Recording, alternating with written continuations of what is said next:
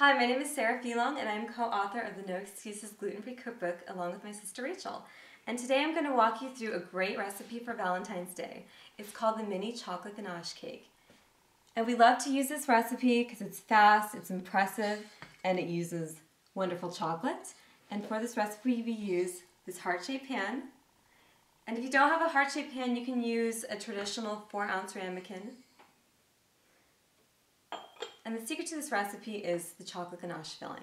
So you're going to want to use Scharfenberger or Valrhona or Chua, whatever your favorite baking chocolate is, to make a ganache, then make truffles. And the truffles are inserted into the batter of 6 heart-shaped cakes or ramekins, and you bake for 9 to 11 minutes and you're done. It's super fast and super easy.